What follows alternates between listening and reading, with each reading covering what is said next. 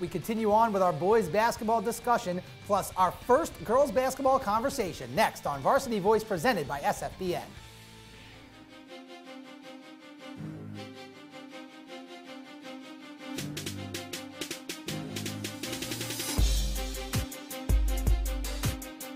Catholic League and the team that everybody's talking about. One final thought, let's get a big, bold prediction.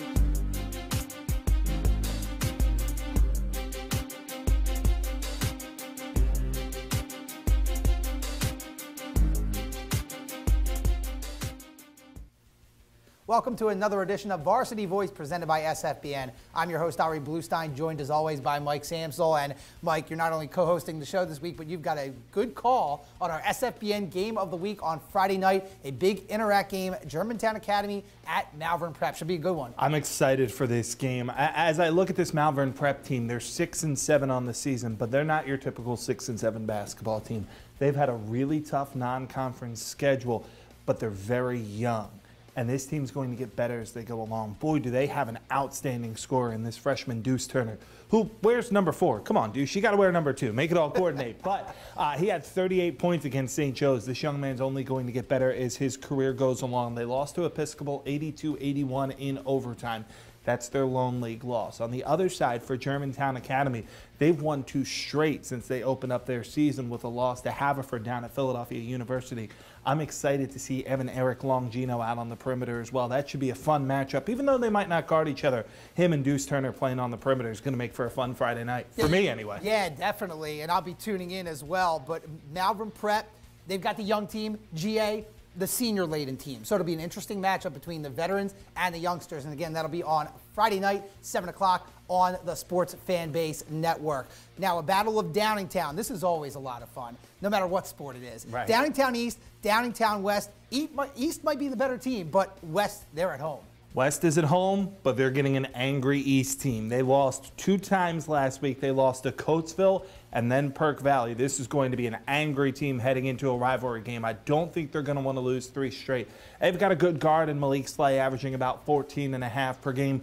Downingtown West is the traditional power, I guess you will, in that league, in the Chestmont League. But I really like Downingtown East in this matchup. I just think an angry, talented team is a bad combination. Yeah, and you have to remember, Downingtown West lost 3 seniors. Ryan Bentley's playing at Penn. Dom Guerrero's at Westchester. So they're kind of in rebuild mode, a new coach as well. Downingtown East, like you said, lost to Coatesville, lost to PV, but they're 2 very good teams. And I think Downingtown East still the better team, but certainly throw the records out the window. That game is tonight at 7 o'clock in Downingtown. A game tomorrow night, another good rivalry game in the Central League.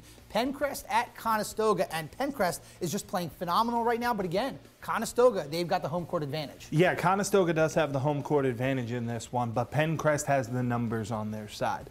Started off 0-2. They've ripped off 12 straight, obviously 8-0 in the league. Their young, diminutive guard, Tyler Norwood, is just outstanding. He's small, only listed at 5'9".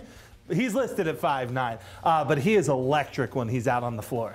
Yeah, he certainly is. In Conestoga, they lost to Haverford High, 54-51. That's a tough loss in league play. So certainly Pencrest looks like the favorite right now. But again, it's a rivalry game. Conestoga, Friday night, and the place should be hopping. And Conestoga's got some decent size, too. They have a post player, 6'4" forward, in Charlie Martin. He's attracting some D2, D3 interest. Not huge as far as college players go. But when you have a 6'4" post player in high school, that could really give some problems to this Pencrest team. I think Norwood's going to give some problems to Conestoga. Yeah. He's a heck of a player. And again, that is tomorrow night, 7 o'clock, Pencrest at Conestoga in the Central League. In the Philadelphia Catholic League, a matchup between 2 teams there, maybe middle tier, but it's the Northeast Philly rivalry. Archbishop Ryan at Father Judge. I'm really excited for this game because I think this game is going to show us who's number 1 in Tier 2. Although Judge has a win over Archbishop Wood, so they might say, hey, we might be in Tier 1. Right. And you know what? If they could get a definitive win over Ryan, they might be. because they took Roman Catholic down to the buzzer. They beat Wood. They have the first 1,000-point scorer in program history in Mark Rodriguez. If Judge can come out and make a statement in this game and win it by 15, win it by 20, they might belong in Tier 1 of the Philadelphia Catholic League. Yeah, I totally agree with you. And head coach Sean Tate has done a great job with that program. And I think Judge is the favorite in this game. But again, it's a rivalry game. And Ryan's got Isaiah Brockington, the NJIT commit. And they had a great start to the year. I know they lost by 30 to Archbishop Wood. Tough loss. First loss in the league for them. But definitely a good rivalry game. Again, that's tomorrow night, 7 o'clock, Archbishop Ryan at Father Judge. Our first South Jersey matchup of the year, and it's a good one. Shawnee at Camden Catholic, and I know we covered the game in football on SFBN, but this should be a really nice battle between two of the top teams in South Jersey. Now think about this. Shawnee is undefeated. They're 10-0. They're number 2 in South Jersey. They don't have a single starter that's a senior. This is a young team that's only going to get better. They could be a power for the next couple of years. Led by Dylan Devaney, who's actually a heck of a pitcher, but he's turning out to be a pretty good forward for this team as well. You look at the other side for Camden Catholic. They come in riding high. 58-47, a win over Camden. They're 8-1. They just beat their rivals. This is on their home floor. This is a flat-out pick'em. It really is. And Camden Catholic's got a couple of really good players, too. Nazir Strader, who doubles as a football player, pretty good guard as well. And then Baba Ajike, a sophomore, 6'6" forward. Certainly room for growth there. And that matchup between Devaney of Shawnee and Ajike of Camden Catholic really could be the key to who wins this game. Yeah, that probably is going to be the deciding factor, because if you take Devaney out of the game, I'm curious to see what plan B is for Shawnee.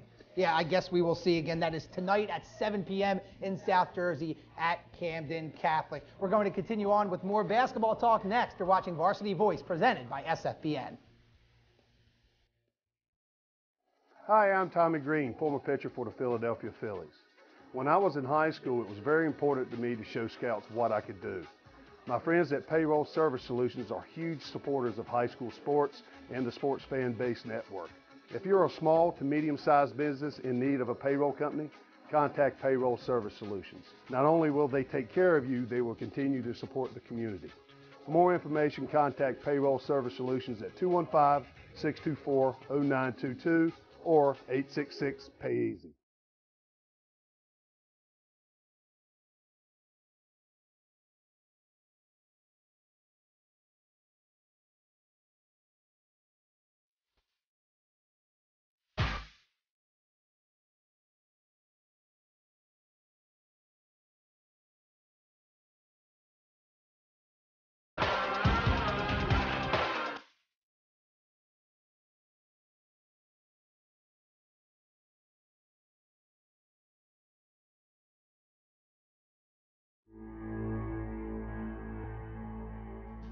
Flippin' Shakes has everything from burgers to sandwiches to delicious milkshakes.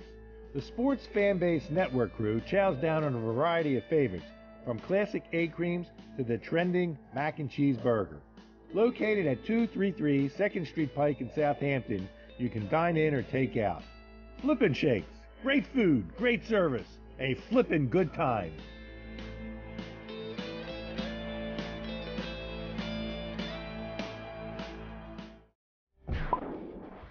Hey, you. Who, me? Yes, you. Do you like pro sports? Yeah, You like college sports? of course. You like high school sports? I guess. Maybe you just don't know much about them. Hey, voice in the sky. Huh? Where can I go to learn more about Philadelphia area high school athletics? Just watch Varsity Voice every Thursday on TCN and CSN.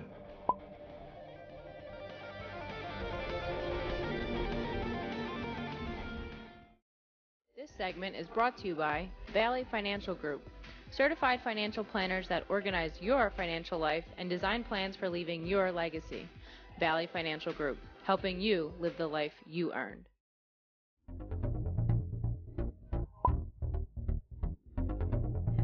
But it took a while to get used to, but it'll be fun.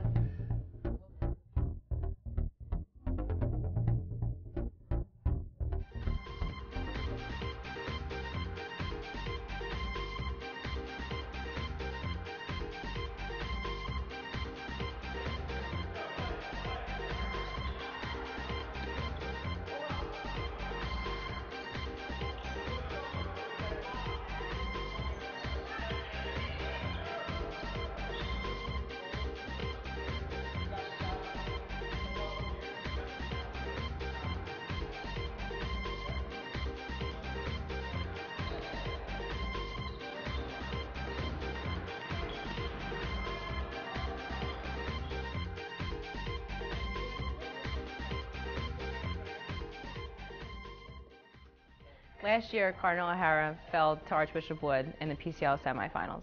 Are you ready to make a run back to the championship again this year? Yeah, we're very excited. We were disappointed with the way the Catholic League playoffs ended and then the state playoffs ended. So this year we have everyone back in our team and looking out to get some revenge and get some vengeance.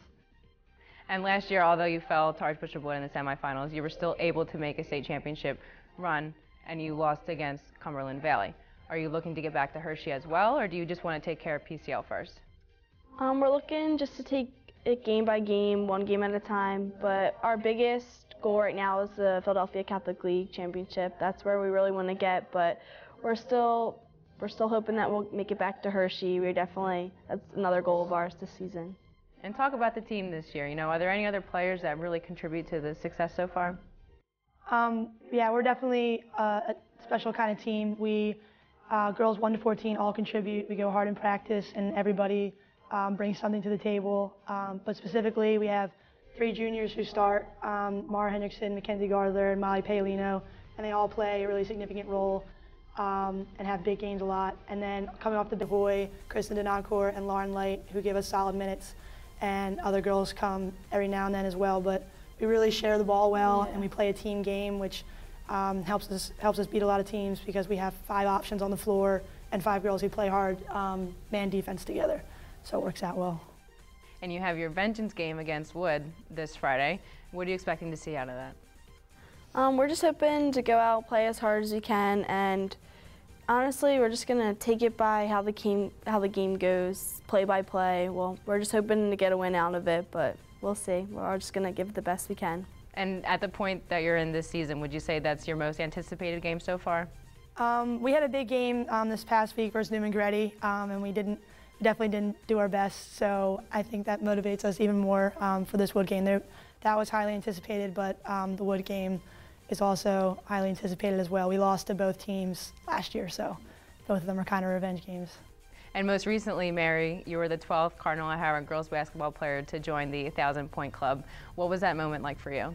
It was really exciting. It was a huge honor. There were some outstanding players on the list, so I was just really excited and honored to be a member of it. And it was nice because I got to celebrate it with my teammates and my coaches, and a lot of family and friends were able to be there as well. So it was just all around a great moment. And what was the exact play when you made your 1,000-point?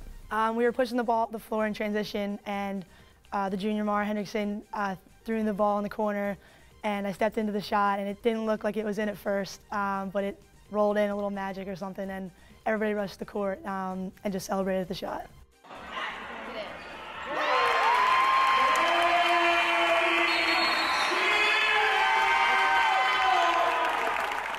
Now, how far were you in advance, preparing for your 1,000-point moment? Did you know it was coming? Were you just trying not to worry about it?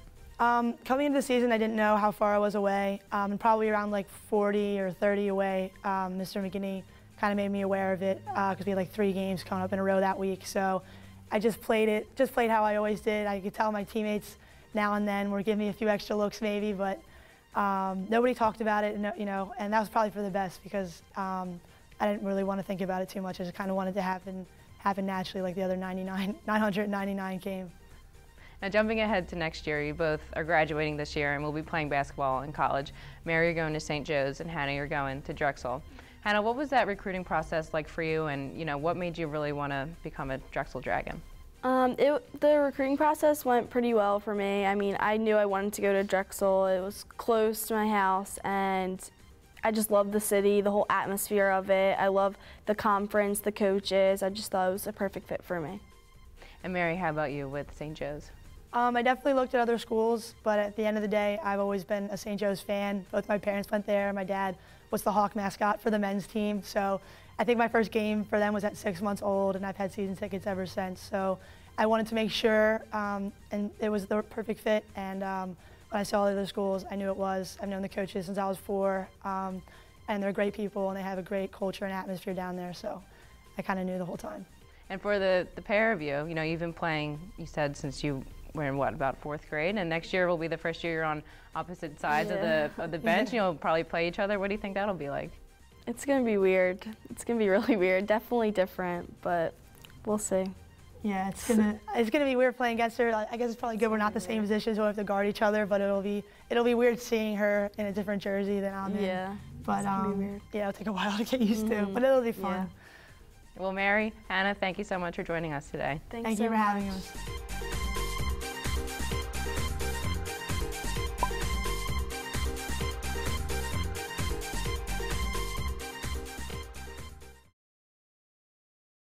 Serving the community since 1974, Northeast Racket Club and Fitness Center is perfect for the whole family. We provide a complete schedule of children's activities for ages 2.5 through 12 and a full-service fitness center for teens, adults, and seniors. Our sports arena features year-round roller hockey and seasonal indoor soccer leagues. Tennis, racquetball, aquatics, basketball, dance, karate, group exercise classes are all available to groups of all ages. Stop by and bring the whole family to the Northeast Racket Club and Fitness Center at the corner of Cruisetown Road and Grand Avenue. Hi, I'm Marty Bystrom, former pitcher for the Philadelphia Phillies. In my experience in Major League Baseball, I know how important it is for high school athletes to gain exposure. My friends at Payroll Service Solutions are huge supporters of high school sports and the Sports Fan Base Network. If you are a small to medium-sized business in need of a payroll company, contact Payroll Service Solutions. Not only will they take care of you, they will continue to support the community. For more information, contact Payroll Service Solutions at 215-624-0922 or 866-PAY-EASY. Get pain-free physical therapy. At PTW, we know that sometimes physical therapy can be tough and painful, so we do whatever we can to get you feeling pain-free again. Each one of our centers is equipped with an Alter-G anti-gravity treadmill or warm water therapy pool to unload your aching joints. From pre- and post-surgery rehab, fitness programs, and work injury rehab, PTW is your go-to therapy provider. Call or visit us online to schedule your PTW visit today. This segment is brought to you by Sluggersville, Philadelphia's first premier year-round indoor baseball and softball training facility. With over 40,000 square feet of turf and 22 cages, Sluggersville is the largest of its kind in the area. Call 215-673-1258 to schedule your rental or training session. Welcome back to Varsity Voice. To start our girls basketball discussion, we bring in Jen Wielgus from Game On. Jen, thanks for coming on the show. It's great to be here, Ari. Well, the first game I really wanted to talk to you about is the Philadelphia Catholic League, the showdown. Cardinal O'Hara versus Archbishop Wood at Arcadia on Friday night. Should be a great game. The first of many great games for both these teams going forward. I mean, it was kind of an afterthought that it got added to the bill with the Wood boys and LaSalle boys at Arcadia, but it's, you know, it has that bigger arena feel to it, because you know we're going to see these teams down the road playing in the Palestra as we usually do. These teams both played for state championships last year at different classifications. Wood obviously won, and Cardinal O'Hara lost to Cumberland Valley, which is a multiple-time defending state champion. So no shame there. Wood is, you know, missing that sort of eye-catching talent, you know, not talent, I shouldn't say, those marquee names. You know, Bailey Greenberg obviously went on to Drexel, and Kate Connolly transferred to Souderton. But, you know, Wood's a basketball factory, and they've got these kids who have been in the program for a long time. Katie May, Shannon May, Cassie Siebold, Carly Brown, you know, and they move the ball so well and they play so well together. And then obviously O'Hara's got Mary Sheehan and Hannah Nihill, who are those marquee names. It's going to be great. With the reclassification, are you surprised to see them both in 5A? Well, you know what's interesting is that O'Hara has the enrollment for a 5A school in girls basketball, very similar to Wood, Ryan, and Carroll, all of whom are 5A. But O'Hara chose to play up to 6A and in fact have the lowest enrollment of any 6A school in girls basketball. So these two teams can both win state championships, even though they'll likely face off in the PCL playoffs. Should be a great matchup, kind of a preview potentially of games to come on Friday night. There's another really good game on Friday night in Suburban 1, battle in the Continental Division, CB South and CB West. Doesn't get much better than that. It absolutely doesn't. It doesn't get much better than the first meeting between those two teams, which was before the holidays. I was a little rusty. I was at the game, and it was won on a last-second half-court shot by CB South's Alexa Brody. And I didn't get the ball leaving the shooter's hand. No. I only got it going through the hoop and the celebration. So I kind of had to write very creatively around that in my video. But yeah, these two teams are, you know, the Continental itself is such a tough league. And these teams just really are coming on at the right time. And CB West is young But again, another basketball factory in the way that Terry Rakowski runs that program. He subs in and out. So it's just this constant flow. He's coming at you and coming at you. And CB South, has kind of hit the skids a little bit recently. They lost to CB East and they lost to Southern, so they really need this one for confidence. Well, let's move to the National and look at Neshaminy and Abington. This should be a good game as well. It should. Now, it kind of depends on which Abington team shows up. Now, Neshaminy won the first meeting. Abington's lost 2 games in the league. And coming in, they always have high expectations. Dan Marsh does a great job over there. But there's something about, I feel like Abington's obviously got the talent. Elizabeth O'Leary, Cassandra Brown down low. She's one of those rare players who's a little bit bigger, and she should inspire fear in the other team. But I don't really feel like Abington has reached its potential. Now, Neshaminy, on the other hand, they've been good for several years. They made it far in the state tournament last year, and they are going to be good for many years. They've got Kristen Curley, who's a freshman at point guard. Allison Harvey and Brooke Mullen are young, and Devin Storms, who's a good leader. So, it should be a good game. Abington can definitely win, but I would say Neshaminy's the favorite going in. Yeah, and speaking of the Suburban 1 National, Neshaminy and Abington aren't even the 2 best teams right now in that division. That's Council right. Rock North is 6-0, and they actually play a kind of a non-league game on Saturday against Suburban 1 Continental member North Penn. Interesting game between 2 very good teams. Absolutely, and between 2 very good coaches. North Penn's Maggie DeMartelier is a Hall of Fame inductee in Montgomery County. And Lou Palkovitz, it's funny, the North coach, when I was at a North Penn game really early in the season, he was up there in the stands with his little iPad, taking video. I mean, he is a pro, and he scouts teams, and he'll have his team ready. I love to see matchups like this between good programs from different leagues, and it's anyone's game. It really is. I think it's going to be interesting. And if you look at these games, Suburban 1 Continental, Suburban 1 National, and then National against Continental. We should be able to make a lot more sense of things after this weekend. Yeah, I think we will. Good point. Yeah, definitely. So Jen, thanks so much for joining us, for shining some light on the girls basketball world. My pleasure. Check out what's coming up on the Sports Fanbase Network.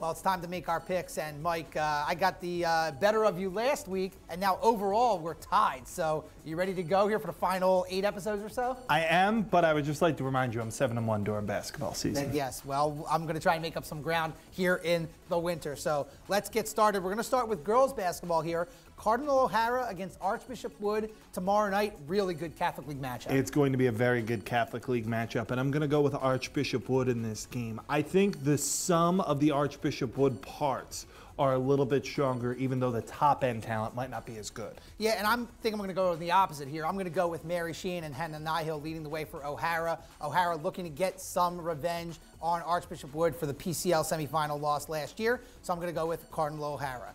Okay, let's go to the Chessmont here. Downingtown East at Downingtown West. I'm going to go with Downingtown East in this game, and I think Downingtown East is going to win pretty handily.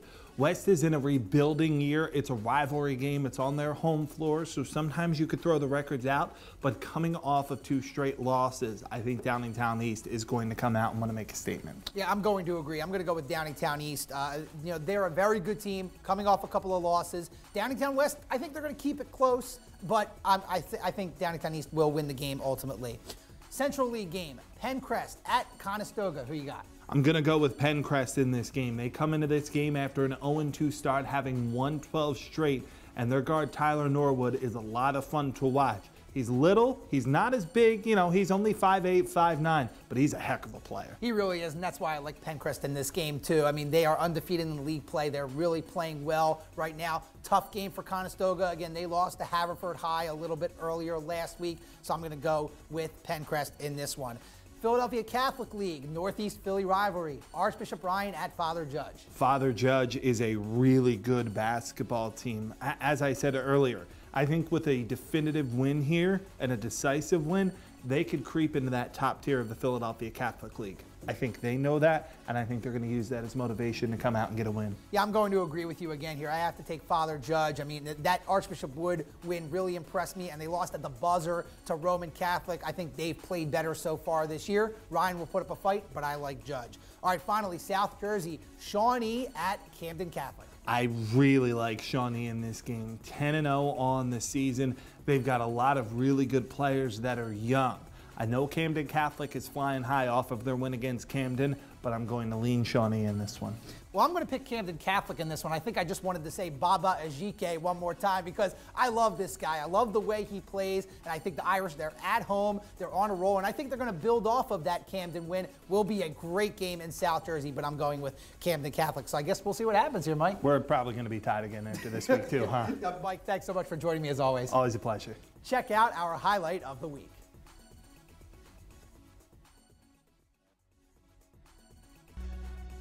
The highlight of the week is brought to you by the Physical Therapy and Wellness Institute.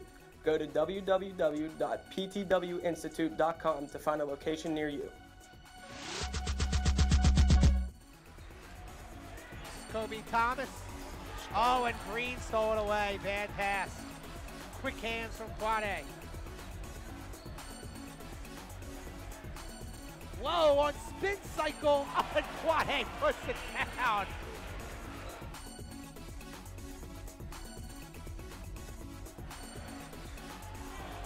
Oh, Green from way out.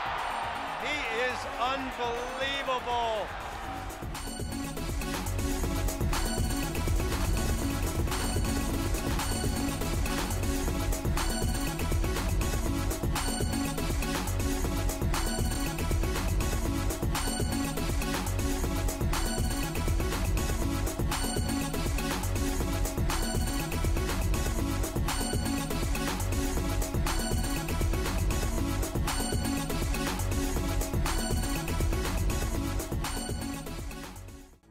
Select video equipment for Varsity Voice has been provided by DMP Video. DMP Video. You provide the moment, we'll capture the memories. For more information about our videography services, please go to our website at www.dmpvid.com.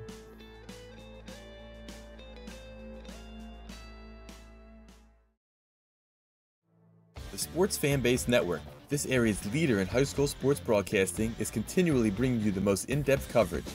Join us for Varsity Voice every Thursday on TCN and CSN, where we'll have interviews with players, coaches, writers, and more, plus analysis, highlights, and a variety of features on major topics in the Delaware Valley high school sports community.